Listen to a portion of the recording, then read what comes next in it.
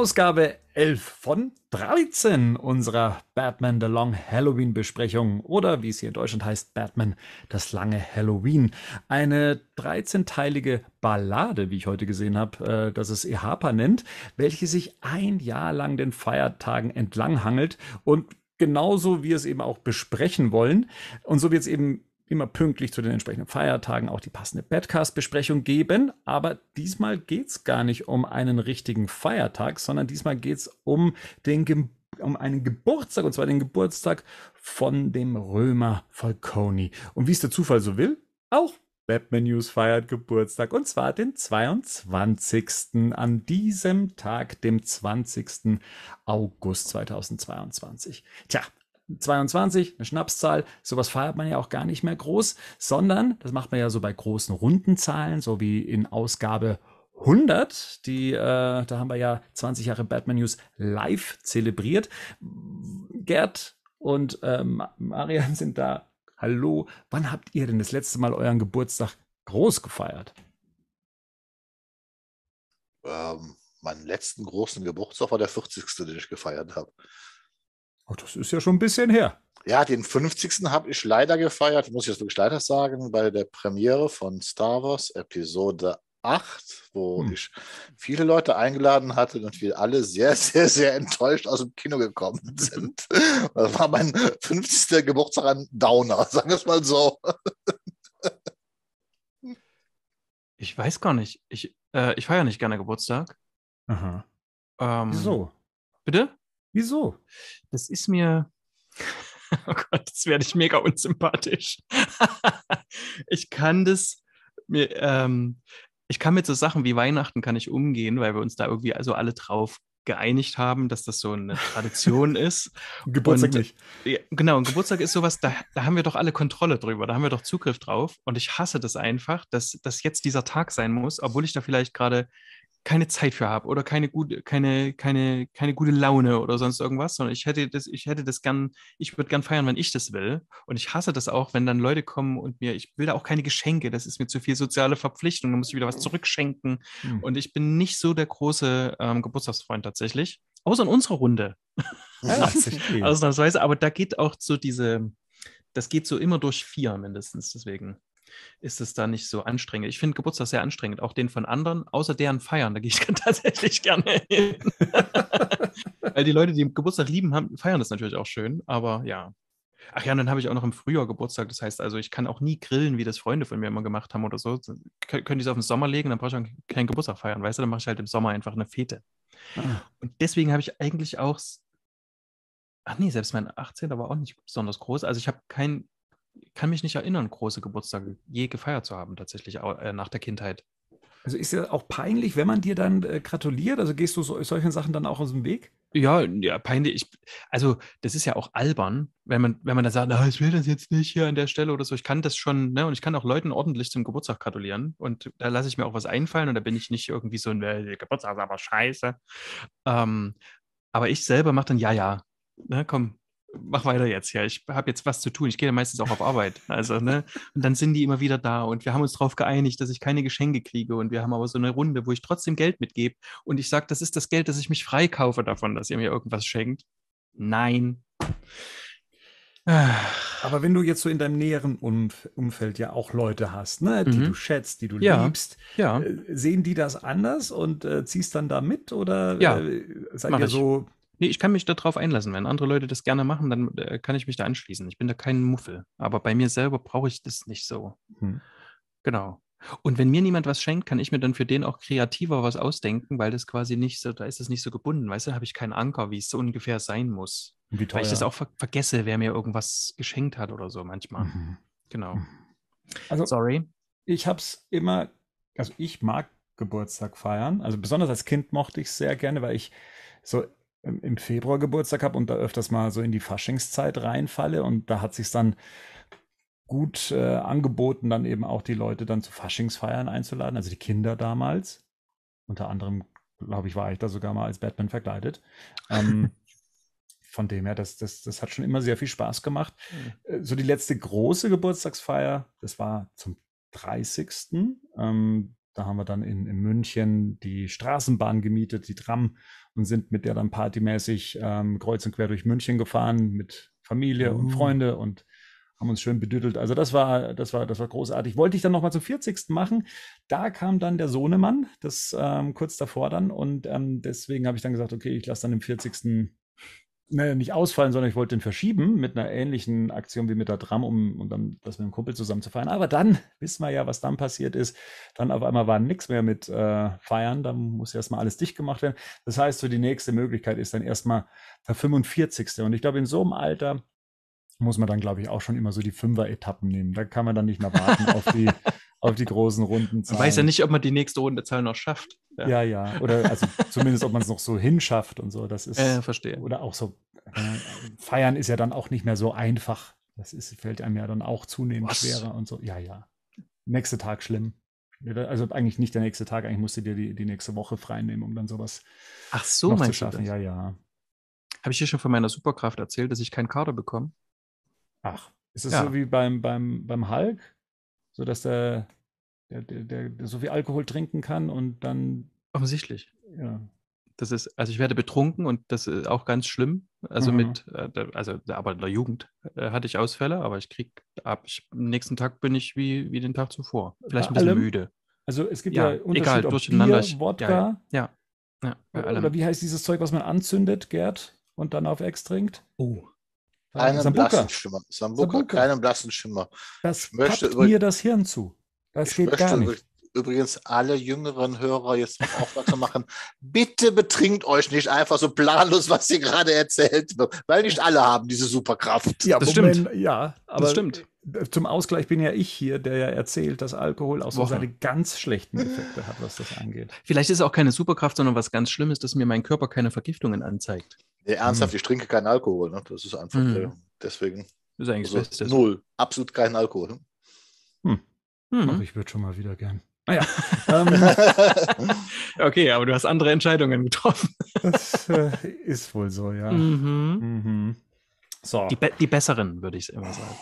Die besseren. Ja. Gut, wenn wir schon über den Geburtstag sprechen, dann lasst uns doch über die aktuelle Ausgabe, was sind wir hier, Kapitel 11 sprechen, die lustigerweise, also ich weiß nicht, wie es jetzt in euren Ausgaben ist, die heißt bei mir, und das ist ja erstmal hier das Igel Moss Pendant, Spaß auf Kosten anderer heißt. Also gar nicht nach einem Feiertag benannt, und in der EHPA-Variante habe ich keinen Titel gefunden. Bei Panini heißt sie auch so. Aha. Also, ja. Wie heißt sie denn im Englischen? Ja, jetzt fehlt Rico. Ja, Mann. Mit seiner englischen Ausgabe. Vielleicht steht es auf dem Cover. Steht es überhaupt immer auf dem... Stehen die Feiertage auf dem Cover? Ja, Roman Holiday.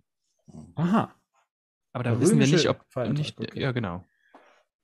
Was ist der römische Feiertag? Hat das jemand recherchiert? Ja, das wird der Geburtstag des Römers sein. Ich denke, das ist damit gemeint. Also es gibt keinen allgemeinen römischen Feiertag. Nee. Da müssen wir googeln. Der Tag des Römers?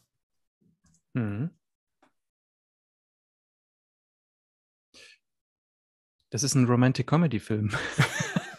Mit Audrey Hepburn. Ja, die Spannungspause, die hat es rausgerissen. Ein Herz und eine Krone. Okay.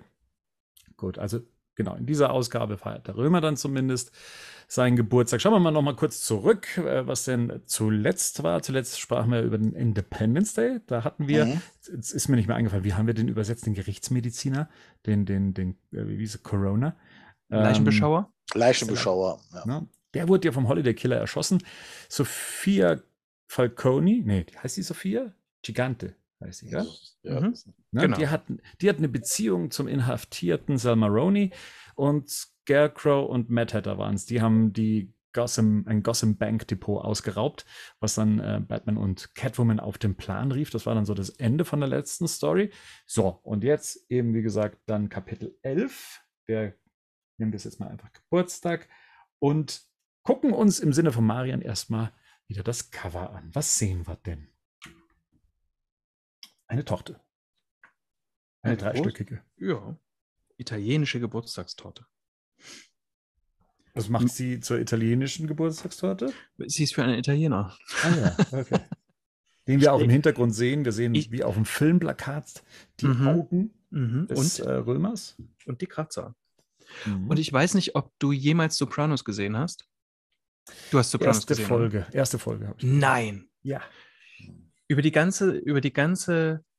sämtliche Staffeln Sopranos, immer wenn die sich treffen, sagen die mir völlig unbekannte italienische Namen zu dem Essen, das oft auch relativ gleich aussieht oder ähnlich. Aber ich habe dann viel gelernt und später, abdem man dann quasi noch den Second Screen mit dazu hatte, habe ich auch angefangen zu googeln, was das Italienische ist, manches auch nachzukochen. Okay. Das sehr spannend ist, genau. Deswegen denke ich, ist es eine italienische Torte. Gibt's nur, aber ich wüsste jetzt nicht welche. Genau. Und oben auf der Torte steht Batman als Kerze. Als Kerze. Dann haben wir den Commissioner Gordon da stehen. Wir haben da, ist das Harvey Dent oder Two-Face, der jetzt auf der Torte steht? Das ist nicht so klar aus. Man weiß es nicht. Ja, und dann haben wir die Sophia rechts stehen und links, das ist die Carla Viti. Carla Viti, das ist die Schwester von Falcone, ne? So, und dann haben wir auf dem Boden liegen Catwoman. Mit einem rausgeschnittenen Stück. Vom Sie Kuchen. spielt auch in dieser Story nicht mit, das kann man gleich sagen. Vielleicht soll das hier symbolisieren, dass Catwoman hier rausgeschnitten wurde aus der Story? Kann man das hier drin sehen? Kann man das so lesen? Vielleicht. Ich weiß nicht, ob man das sagen kann. Sagen schon. Ja. Also weiß ich jetzt nicht, ob das jetzt ein Spoiler ist noch. Ach nee, haben doch alle The Batman gesehen. Oder? Ja. Die gehört ja eigentlich auch zur Familie.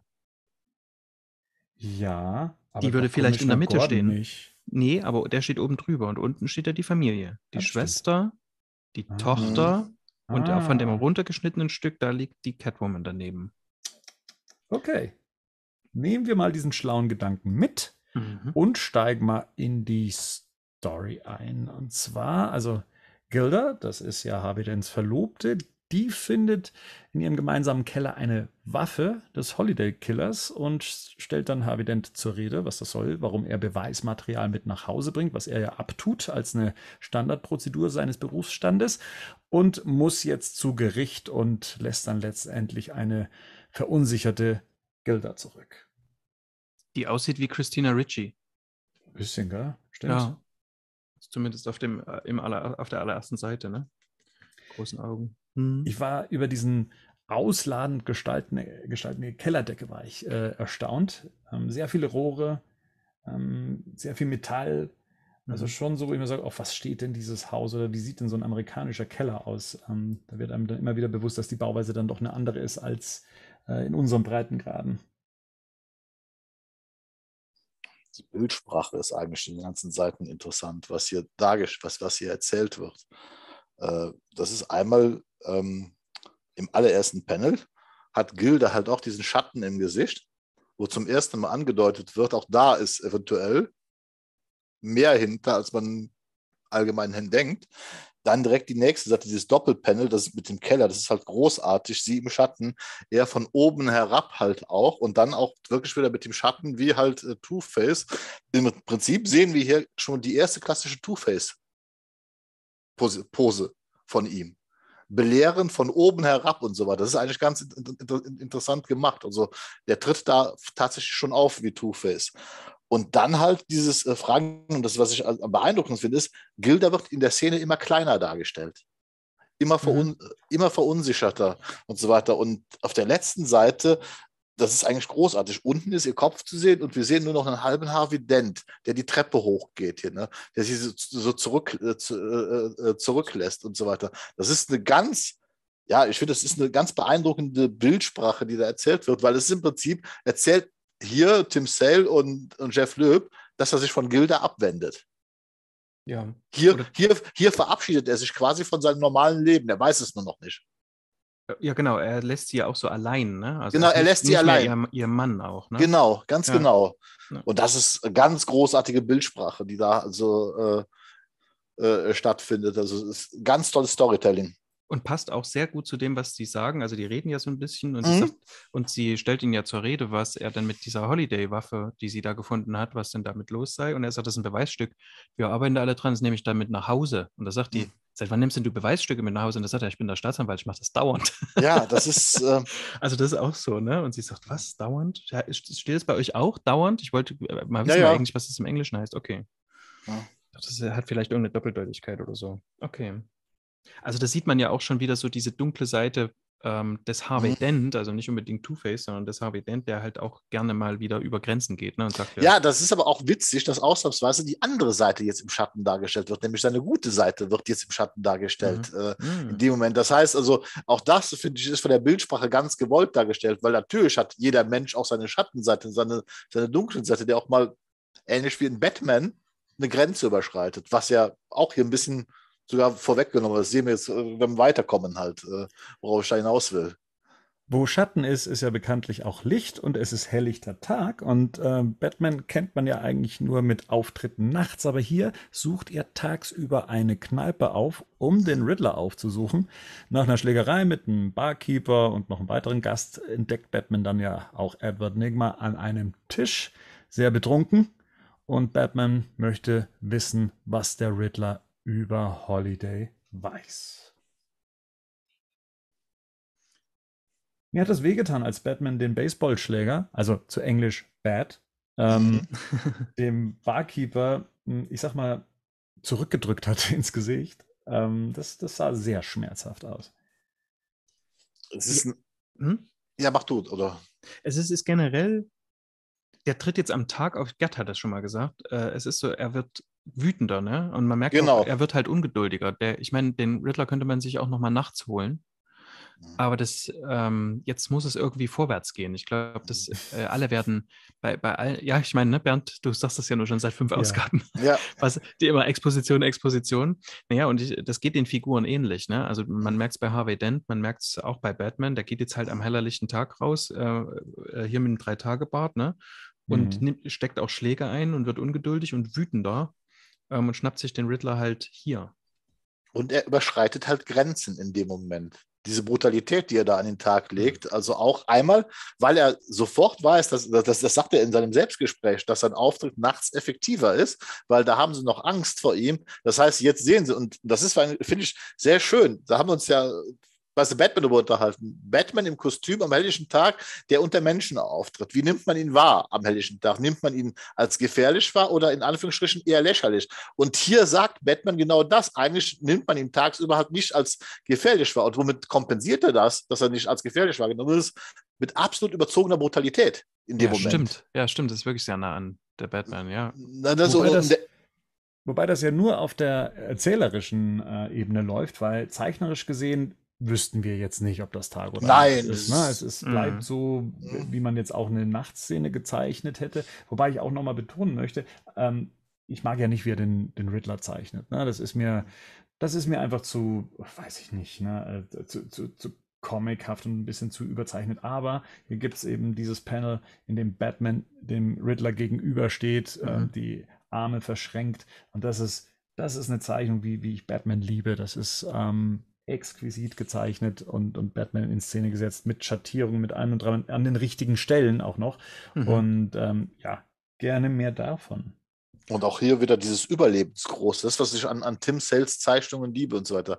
Dem interessiert eigentlich gar nicht so sehr, also die tatsächliche Physis von Personen und dass das alles anatomisch korrekt ist, sondern der zeichnet diese Panels und diese Figuren halt immer so, wie es für ihn am besten passt. Und hier sehen wir einen Batman, der locker mal 3 Meter groß ist in dem Moment, wie er da steht. Wenn man sich mal den Tisch anguckt und wenn man mal die durchschnittliche Tischhöhe von 80 Zentimeter nimmt, ist dieser Batman locker 2,50 Meter, 2,60 Meter groß. Das heißt, er wird überlebensgroß dargestellt. Das ist, was Tim Sale als Stilmittel immer wieder in seinen Zeichnungen einsetzt. Diese veränderten Größen, das hatten wir eben schon bei der immer kleiner werdenden Gilda und so weiter, um zu zeigen, wie gesagt, dass sie sich von ihrem Mann entfernt. Und hier sehen wir wieder, dass er quasi die Reputation zurückgewinnt, indem er ihn überlebensgroß darstellt, dass der Riddler ihn fürchtet. Mit welcher Erkenntnis gehen wir denn aus dieser Szene raus?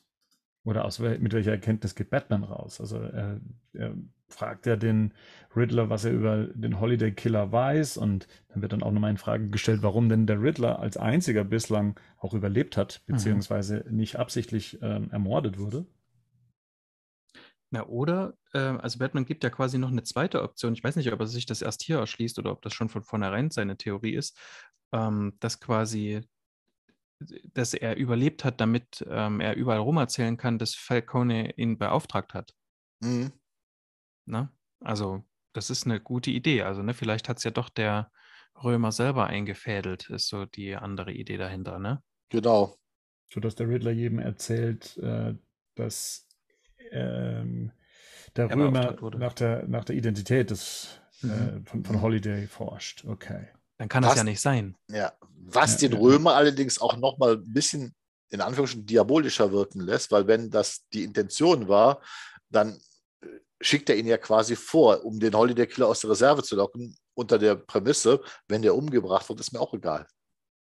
Also da haben wir wieder so Mafia-Gehabe drin, was da so dargestellt wird. Na, das ja sowieso. Also das ja sowieso. Aber hier ist ja, also was wir ja die ganze Zeit sehen oder hier erzählt bekommen ist, dass der Holiday Killer durchläuft und quasi sowohl die Falcones als auch die Maronis schwächt. Ne? Und man würde ja jetzt davon ausgehen, dass der Römer damit selber nichts zu tun hat. Es ist sein Sohn ja auch gestorben und so weiter.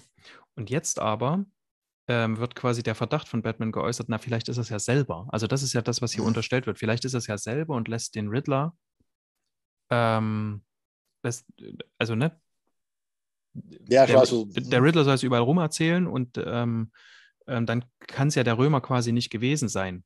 Oder er will den Holiday Killer in Angst versetzen. Das kann ja auch sein. Dann schauen wir doch mal, was bei Carmine der Römer Falcone los ist. Der hat ja seine Schwester Carla zu Gast. Diese beschimpft ihn lautstark für seinen Umgang, ne, dass er Irre wie Poison Ivy, Riddler, Scarecrow und Mad Hatter beschäftigt. Sophia Falcone, Gigante, Tochter des Römers, unterbricht den Streit. Es sei soweit. Jetzt muss ich hier sagen, hier werden die ja mal wieder platt als Irre bezeichnet. Mariam, was sagen wir dazu? Das ist, also unter den Mafiosi, ich würde mich wundern, wenn es anders wäre.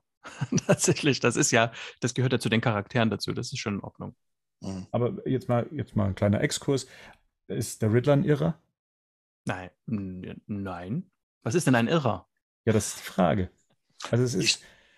Das ist doch genau die Definition, um die es geht. Das ist für einen Mafiosi, ich sag mal, das ist ja, was wir schon mal immer bemängelt haben, diese Rogue-Galerie bei Batman und so weiter. Die haben halt eine Agenda, die machen was ganz Bestimmtes, sind aber eigentlich keine normalen Gangster. Und damals beim ersten Suicide Squad-Film, wo dann halt versucht worden ist, den Joker als Mobster darzustellen, sprich, der einen Club hat, wo er Drogen verkauft oder sonst was, kam das schon sehr merkwürdig rüber. Das heißt, für einen normalen Mafiosi, also der sein Geld damit verdient, mit Schutzgelderpressung, meinetwegen mit Drogen und so weiter, ist auch ein Riddler ein vollkommener Irrer. Genauso wie ein Joker ein Irrer ist oder ein Mad Hatter ein Irrer ist, weil die halt eben keine Geschäfte machen, sondern aus Lust und Laune Leute umbringen oder aus Lust und Laune sich mit einem Batman anlegen, weil es ihr einziger Lebensinhalt ist. Aber das ist ja kein normales Gangstertum für sie. Also, weil Mobster sind deswegen Gangster, weil, muss man jetzt mal pauschal sagen, sie verdienen damit ihren Lebensunterhalt.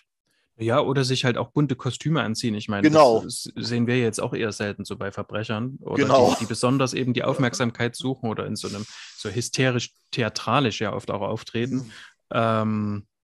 Ich glaube aber, es sind so nach Gerds Erklärung, die würden auch irgendwelche Drogen-User quasi als irre bezeichnen. Das ist einfach nicht deren Schlag Menschen. Einfach. Genau, das ist da kommt das ja her, ne? Genau. Das ist. Wahrscheinlich sind sogar die Irren sogar Konsumenten der Drogen, die sie verkaufen würden, unter Umständen. Ja. Ne? Genau. Das ist es ja. Wie gesagt, und deswegen passen die halt nicht ins Bild und deswegen werden die so bezeichnet. Also wie gesagt, kann ich mir auch gut vorstellen, das ist auch immer ein Problem. Deswegen war ja auch wieder bei The Batman diese Idee, mit einem Riddler zum Serienkiller zu machen, halt schon ein guter Einfall, weil genau das immer die Schwierigkeit ist hier. Warum sind die Bösewichte halt böse? Oder damals im allerersten Batman 89 ist das ja auch erstmal eine Gangsterorganisation, die halt ihr Geld auch mit offensichtlich Schutzgeld, Drogen und sonst was verdient. Ne? Erst wie der Joker es übernimmt, wird daraus etwas anderes in dem Sinne. Das hat ja nichts mehr mit Mobstertum zu tun.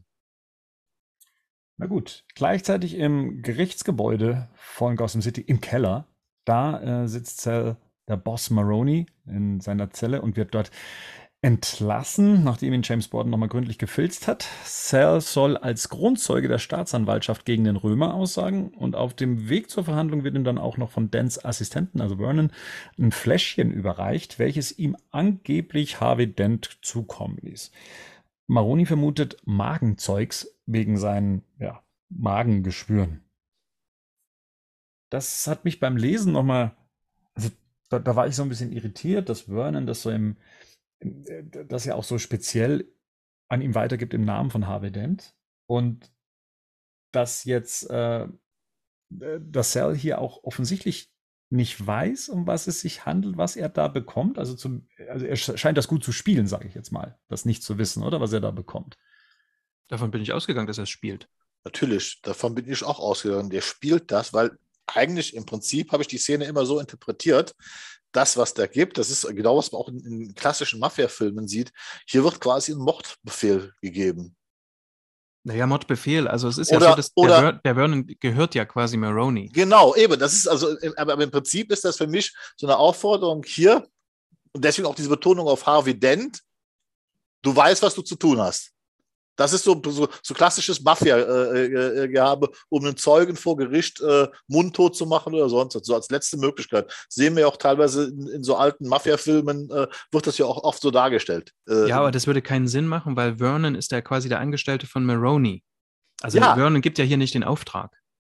Nein, Maroni hat Vernon beauftragt und deswegen diese Betonung auf Harvey Dent. Nach dem Motto, hier, du bekommst das und dann betont er, das hat Harvey Dent gemacht, damit der andere weiß, was er zu tun hat. Nämlich damit soll Harvey Dent angegriffen werden. Nein, Gerd. Meinst du nicht? Nein, Gerd. Der Vernon gibt es doch dem Maroni und nicht umgekehrt. Ja. Das heißt, sie müssen das vorher so abgesprochen haben. Das muss vorher schon eine Absprache gegeben haben. Und das alles führt ja dazu. In den vorherigen Heften war es ja auch so, dass Maroni quasi zu Dent gekommen ist und gesagt hat, komm, wir arbeiten jetzt zusammen, vernehmen Sie mich. Da steckt ein großer Plan dahinter, hinter dem, was jetzt gleich passiert. Und Vernon ist jetzt quasi hier, der muss jetzt so tun, als würden die sich nicht kennen, damit er ihm überhaupt diese Flasche geben darf. Denn 2 Minuten vorher hat Gordon ihn ja komplett untersucht. Ja. Ja. Ich glaube, wir reden aneinander vorbei. Mit Sicherheit. Ja. Dann gehen wir doch mal lieber auf die nächste Seite. So, denn wozu führt es denn, dass er eine Flasche bekommt? Genau. Und gucken uns diese riesige Splash-Page an, in der wir eine eindrucksvolle Inszenierung des Gerichtssaals sehen. Der Tag, auf den Harvey Dent sein ganzes Leben gewartet hat, um Gotham von einem Übel zu befreien, welches fast die Stadt erstickt hätte. Sieht fast schon aus wie ein Wimmelbild. Man entdeckt ja auch das ein oder andere, wie zum Beispiel das eben zitierte Fläschchen, das Sal auch weiterhin in der Hand hält, während er an seinem Tisch sitzt.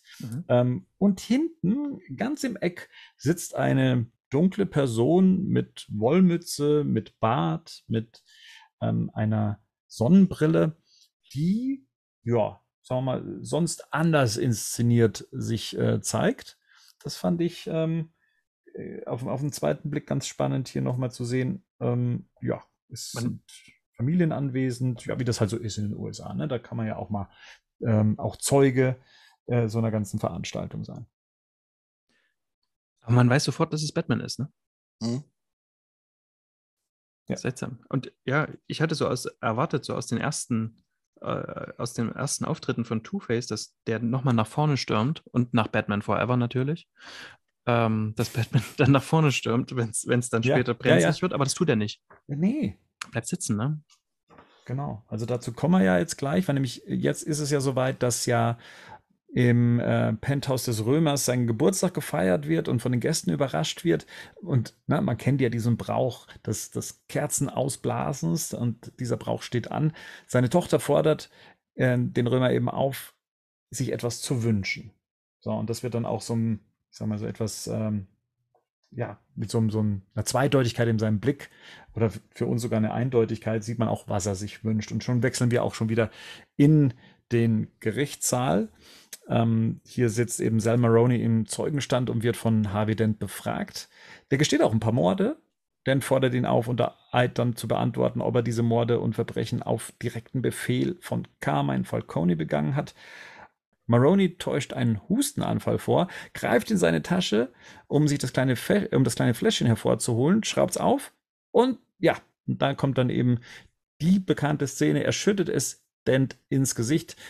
Dieser krümmt sich schreiend auf dem Boden, hält sein Gesicht fest. Maroni wird von Sicherheitsbeamten aus dem Saal entfernt. Vernon will Hilfe holen. Und das alles wurde von Batman in Verkleidung aus dem Publikum verfolgt, ohne dass er einschreitet. Ja, und wie wir dann hier in diesem untersten Panel sehen, gleichzeitig bläst Maroni seine Kerzen aus. Krass. Grandiose filmische Parallelmontage, Mhm. die hier erzählt wird, weil das, wenn man sich das jetzt noch mit einem entsprechenden Score vorstellt, wie das im Film abläuft, kann man sich das eigentlich sogar bewegt vorstellen, wie das Ganze inszeniert wird. Ja, auch die Zeichnungen wieder großartig. Ja. Ich finde gerade eben die auch im Mark stecken bleiben sollen. Also wie das eben die Flasche Harvey Dent, also der Inhalt der Flasche, ihm entgegengespritzt wird, sehenden Auges rein in die Flüssigkeit, in einem tollen Shot festgehalten und auch später, wenn er sich auf dem Boden krümmt voller Schmerzen, das ist schon sehr eindrücklich inszeniert. Also da stimmt irgendwie alles von der Pose, von dem, was es sein soll. Die Uhr geht kaputt, sehe ich gerade auch noch. Also das bleibt mir im Kopf, solche Bilder. Die finde ich echt groß. Und was auch großartig ist, das letzte Panel, wo der Römer die Kerzen ausbläst, sind seine Narben zu sehen. Mhm. Ja. Gleichzeitig wird oben die Säure in Harvey Dents Gesicht geschüttet. Das ist großartig einfach von der Bildsprache her. Absolut. Ja, und auch Maroni, ne, also auch so typisch Mafia-Film, ne? Dachtest du wirklich, du hast mich, ne? Also so ein, also ist diese ganze, jetzt geht das alles auf, was die sich da so wahrscheinlich zusammen erarbeitet haben, ne? Also da wird ja wohl Falcone mit dran beteiligt gewesen sein an dieser Posse, oder zumindest Maroni hat das so herbeigeführt. Das ist schon fantastisch. Man sieht übrigens vorher Batman doch, ne? Also dass er so kurz vorm Aufstehen ist. Er legt die Hand so auf die Bank. Aber quasi, was soll er machen? Es ist zu spät, so ungefähr. Aber ja. Aber für mich war das immer vom Römer geplant. Der ist eigentlich, der das, wie gesagt, dahinter steckt. Das weiß ich nicht genau. Also ich finde das möglich. Ich denke das auch so, aber es ist auch das andere möglich, denke ich. Aber wie gesagt, weil das einfach zu offensichtlich ist, weil das ist, was ich am Anfang meinte. Wie gesagt, die Besprechung hat stattgefunden zwischen Vernon und dem Römer, der gesagt, hier, du musst sagen, das ist von Harvey Dent, damit das überhaupt durchgeht. Aber gleichzeitig ist dieses Wörtchen Harvey Dent für Maroni quasi das Signal, hier, damit kannst du Harvey Dent zum Schweigen bringen und damit auch das gegen dich. Und deswegen, das ist ja auch das Entscheidende dabei, dass halt Maroni eben nicht sagt, dass der Römer der Auftraggeber der Mörder ist. Das ist ja auch so eine Parallele, die wir in The Dark Knight haben, ne? Wo ebenfalls da sich darüber lustig gemacht wird, nach dem Motto, wo der eine dann behauptet, ich bin jetzt der, wie heißt er nochmal in The Dark Knight, der da am Anfang im Gerichtssaal sitzt und dann sagt, ich bin der neue Mafia-Pate. So, ach ja, genau. So, daran erinnert mich das Ganze, beziehungsweise kann man umgekehrt sehen, hat sich Nolan sicherlich hiervon inspirieren lassen, wie man das entsprechend darstellt. Ja, da hat ja Nolan mitgespielt in dem Moment, in dieser Erwartungshaltung, ne, dass das jetzt gleich passiert in dieser Gerichtsszene. Ja. Und es dann ja letztendlich diese Waffe war, die aus was war die? Aus Kunststoff, aus Plastik und so durchgeschleust werden konnte. Und es letztendlich nicht der Säureangriff war in dem Moment und der sich auch sehr gut zu verteidigen wusste in dem Moment. Ja. Jetzt kommt etwas, da bin ich so in der Inszenierung komme ich nicht so ganz klar. Aber das genau. Gotham Hospital, Gordon, seine Frau Barbara und Gilda sitzen im Wartebereich des Krankenhauses, während Harvey Dent operiert wird. Ein Arzt sucht Gilda auf, um ihr zu sagen, ihr Mann wäre, also in der englischen oder in der deutschen Übersetzung geht es dann ja flöten, aber ihr Mann wäre geflohen. Mit einem Skalpell im Rücken bricht der Arzt dann in den Armen von Jim Gordon zusammen. Hier muss ich sagen, Ja, also erstmal, nennt man das dann in dem Zusammenhang noch Wortwitz, also dass ihr Mann fort ist oder gegangen ist und Gilda ja erstmal reagiert mit Nein und weil sie es verstanden hat, als er wäre tot, also gone im Englischen. Das funktioniert hier im Deutschen gar nicht, auch nicht in der EHPA-Übersetzung. Ähm, aber für mich ist diese Szene, besonders wenn man die Animated Series kennt, ist mir das auf einer Seite abzuhandeln, diese ganze Geschichte, von wegen, er ist im Krankenhaus, an ihm wird operiert, er sticht dann auch noch dem Arzt dann ins Skalpell im Rücken und flieht. Das ist mir zu wenig. Für das, was es eigentlich bedeutet, für diese Figur, ist mir das tatsächlich auf einer Seite abzuhandeln viel zu wenig. Das wird ihr nicht gerecht, finde ich. Der anderen Seite spielt Jeff Loeb und Tim Sale seit 4 Ausgaben mit der Psyche von Harvey Dent, der immer weiter abdriftet und so weiter. Und in dem letzten Panel in der Gerichtsverhandlung, wie er sich die Hände übers Gesicht macht, das Letzte, was wir sehen, ist das eine Auge, was so wutverzerrt darunter zwischen den Fingern noch zu sehen ist. Das ist für mich eigentlich so das Ende dieser Entwicklung. Deswegen, also ich kann euch das verstehen, dass ihr das so empfindet, aber ich habe das jetzt nie als so tragisch empfunden, weil dafür ist schon die ganze Zeit sehr viel Vorarbeit geleistet worden, die zum Beispiel in der Animated Series finde ich gar nicht so sehr rüberkommen. Da finde ich das tatsächlich dann besser, wie man es im Nachhinein aufgearbeitet hat, aber das ist, glaube ich, auch Interpretations- und Ansichtssache. Also ich finde es hier im Moment passend, weil es halt entsprechend vorbereitet worden ist die ganze Zeit. Darauf läuft es hinaus. Das kann natürlich aber auch daran liegen, weil ich mich in der Batman-Historie auskenne und natürlich weiß, was damit passiert und man natürlich diese ganzen Andeutungen in der Geschichte vorher dementsprechend auch dann bewertet. Weiß ich jetzt nicht, wie ein Neuleser das interpretieren würde, der das zum ersten Mal liest und das vielleicht gar nicht so kennt. Das würde mich mal interessieren. Also es sind 2 Sachen. Das erste ist, der Arzt kommt raus und was er sagt ist, der hat einen Skalpell im Rücken, ne? Der hat einen Skalpell im Rücken gejagt. Also das ist einfach, das ist nicht gut gemacht, weil ich mir überlegt habe, kann man es anders machen? Ja, das geht. Der kommt raus und sagt, übrigens, Mrs. Dent, Ihr Mann ist gone. Ne? Und dann, nein, er ist abgehauen und das sind seine letzten Worte und stirbt. Ne? Wenn er wenigstens rausgekommen wäre und hätte gerufen, Hilfe, und sie hätte gesagt, ist was Okay. mit Harvey und er sagt dann ja, he's gone oder so. Also es ist jetzt nicht sehr schwer, das anders zu schreiben. Das nächste ist natürlich, es fehlt ja in dieser Ausgabe noch ein Mord des Holiday Killers.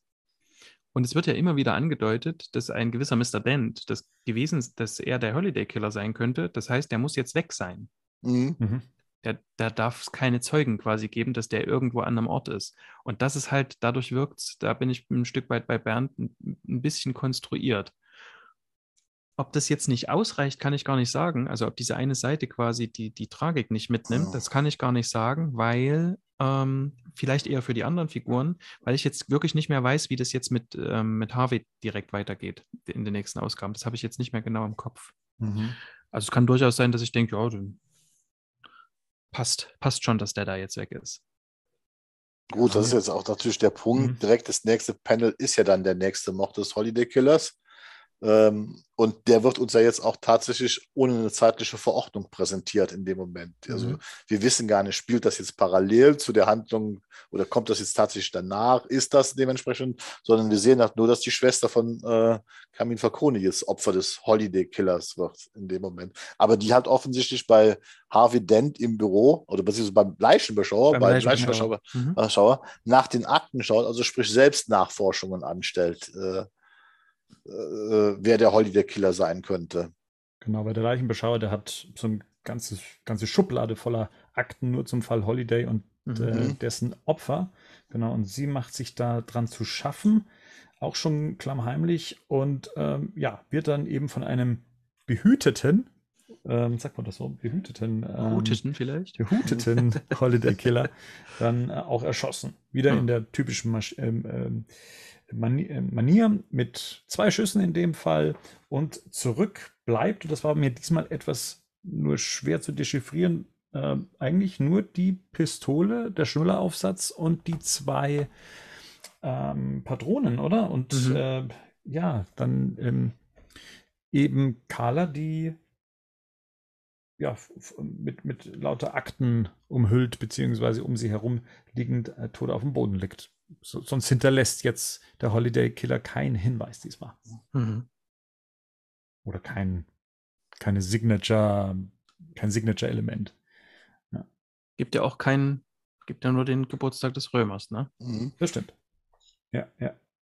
Und es wurde ihm jetzt damit die Schwester genommen. Exakt. Ja. Bernd, Ja, bist du jetzt zufrieden? also ich bin, Jetzt, wo es also losgeht. jetzt, wo es 2 Ausgaben vor losgeht, Schluss. Ja. ja, also jetzt, wo es losgeht, versagt für mich, wie gesagt, so ein bisschen die Dramatik um Harvey Dent Two-Face. Also da hätte ich mir mehr gewünscht. Ich finde die Inszenierung, wie er dazu wurde, also im Gerichtssaal, wie es sich aufbaut, das finde ich großartig, das ist klasse. Aber das, was alles dann damit einhergeht, also dass um ihn getrauert wird, dass er ins Krankenhaus kommt, dass das, wie gesagt, auf einer Seite abgehandelt wird, wie es um seine Zukunft steht, das fand ich schade. Also dass dann dieser emotionale Punkt so fehlt in dieser Richtung. Natürlich ist es spannend, dass er jetzt geflohen ist und in der nächsten Ausgabe dann wohl eine sehr große Rolle spielen wird. Und hätte aber auch hier auch direkt dann mal die Gegenfrage, beziehungsweise eine Frage zurück. Marianne, ihr habt euch ja in BatCast 133 in den Arkham Insights ausführlichst mit Harvey Dent ja auch beschäftigt. Mhm. Ist das denn auch so jetzt aus deiner Sicht befriedigend, beziehungsweise so die ultimative Entstehungsgeschichte? Nee. Also wir haben ja absichtlich so ein Stück weit, erstens, weil wir hier ja jede einzelne Ausgabe durchgehen, aber auch aus anderen Gründen haben wir ja quasi die Long Halloween geskippt, obwohl das ja wirklich auch wichtig ist, ne? Zu sehen, er ist vorher schon so dieser Getriebene, dieser Grenzüberschreitende und so weiter, weil uns was hier fehlt, ist alles davor noch. Also fehlte uns ja quasi eine Art von, warum ist er denn so, wie er ist? Das wird uns hier nicht erklärt. Ich glaube, das wird auch bis zum Ende des Comics nicht erklärt. Und es wird uns auch wenn der dort nochmal eine große Rolle spielt oder eine Rolle spielt in Dark Victory, wird uns auch das nicht erklärt. Ne? Er ist einfach der Mann, der er ist. Rein inszenatorisch fand ich das ja auch großartig. Also das unterschreibe ich zu 100%, so wie du das vorhin gesagt hast. Hier würde ich allerdings sagen, Gerd hat ja vorhin gesagt, er verabschiedet sich von seiner Frau, ne? Also Harvey. Deswegen würde ich auch gerade so diese kurze Szene im Krankenhaus, das ist nachdem für mich schon nachvollziehbar auf so einer dramaturgischen Ebene eher. Also, dass man quasi sagt, er hat sich von seinem alten Leben verabschiedet, als er dort aus diesem Keller raus ist. Das ist das große Ereignis, auf das er immer hingefiebert hat. Und es ist in dieser Katastrophe geendet. Und da kommen wir zu den Arkham Insights. Das ist durchaus ja immer wieder so ein prägendes Element gewesen von, wenn ich es vorantreibe, wenn ich es selber in die Hand nehme, dann endet es meistens in einer Katastrophe. Ich bin eigentlich ein Machertyp, ich bin der die Kontrolle hat. Und wenn ich richtig zupacke und wenn ich dann kurz vorm Erfolg stehe, dann wird mir das genommen durch den Zufall, durch das Schicksal. Das ist so die einzige Parallele, die ich jetzt da ziehen würde. Ich würde auch nochmal so da anmerken, und das ist für mich auch wieder ein Grund, warum ich das Long Halloween also immer als Graphic Novel, als für sich alleinstehendes Werk, wenn überhaupt noch mit The Dark Victory zusammen sehe, aber nie in der Kontinuität von einer normalen Batman-Serie und so weiter, weil er sich halt schon in einigen Punkten Freiheiten nimmt, Sachen anders macht, dementsprechend und auch erzählerisch ganz anders funktioniert, wie würde ich mal normale Comic-Stories und so weiter. So für mich ist zum Beispiel gerade diese Entstehungsgeschichte von Harvey Dent, ich gebe zum Beispiel euch da recht, in der Animated ist es eigentlich im Nachgang schöner erzählt, passender.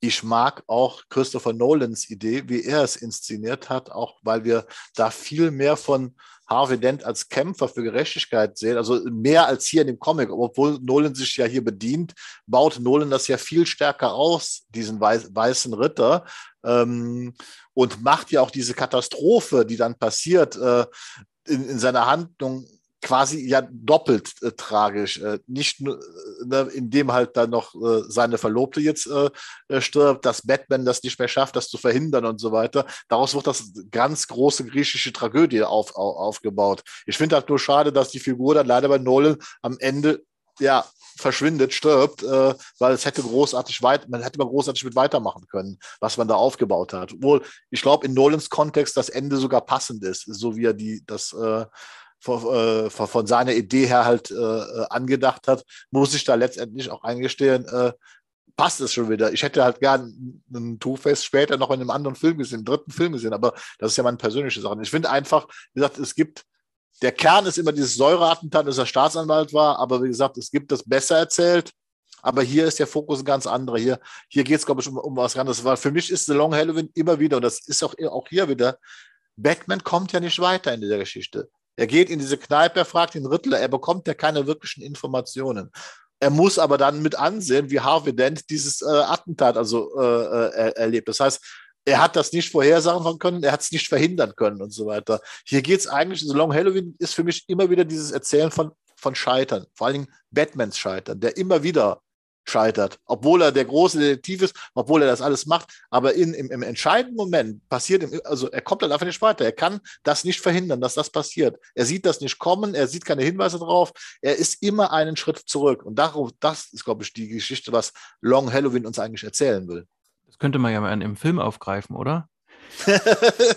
Ach, da war doch dieses Jahr so ein Film, ne, wo wir doch so etwas Ähnliches erlebt haben, weil auch da ja immer einen Schritt. Naja, aber ich glaube, das ist diese Kernaussage von Jeff Loeb. Hier geht es halt eigentlich darum. Das hat Nolan ja auch großartig erzählt, weil auch da ist ja dieses Scheitern von Batman, dieses Nicht-Vorhersehen, was da jetzt kommt, ist das entscheidende Thema. Ich finde gerade, das muss man einfach sagen, in The Dark Knight, diese Inszenierung, wenn er vom Joker erfährt, dass die beiden irgendwo gefangen sind und er sich natürlich für Rachel entscheidet, ne, wo dem Zuschauer schon klar ist, das ist die falsche Entscheidung.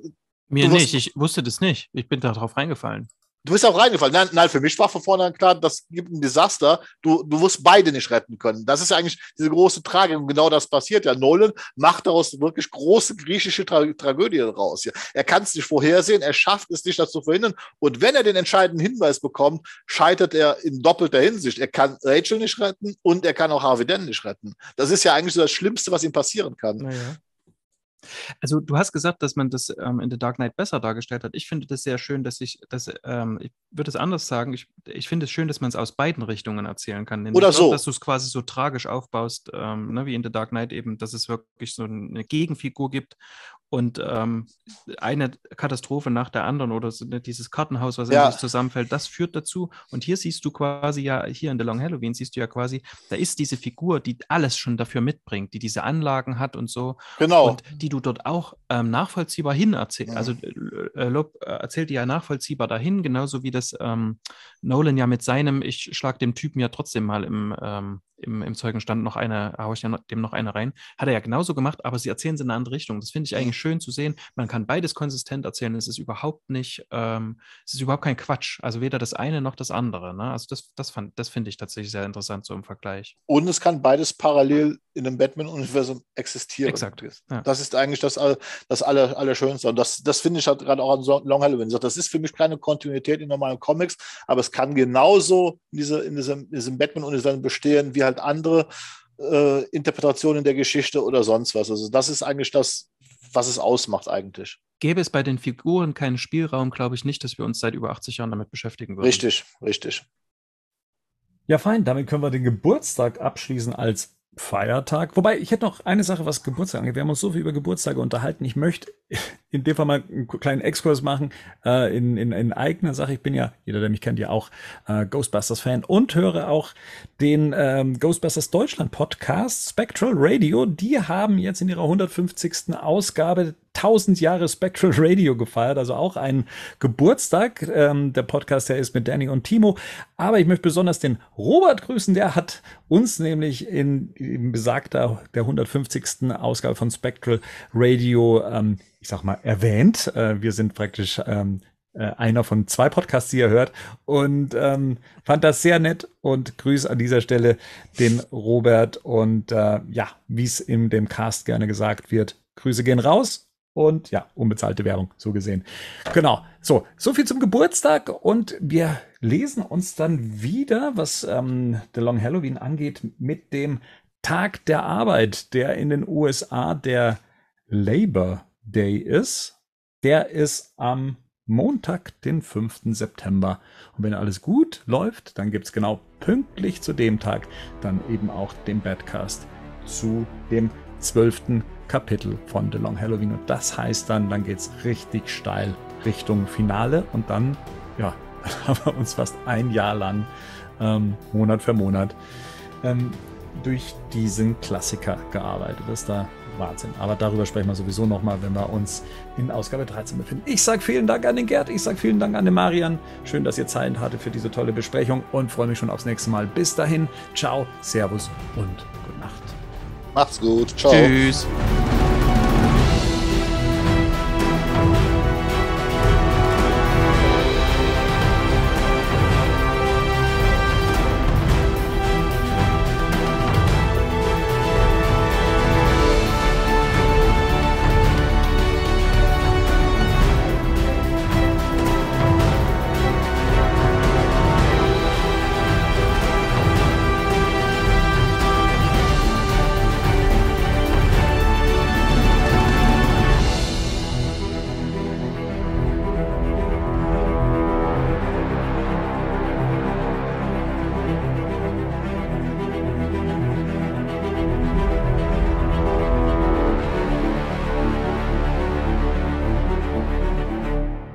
Der Batmannews BatCast ist ein Podcast-Projekt von Fans für Fans. Batmannews.de und der BatCast stehen nicht in Verbindung mit Warner Bros. Oder DC Comics.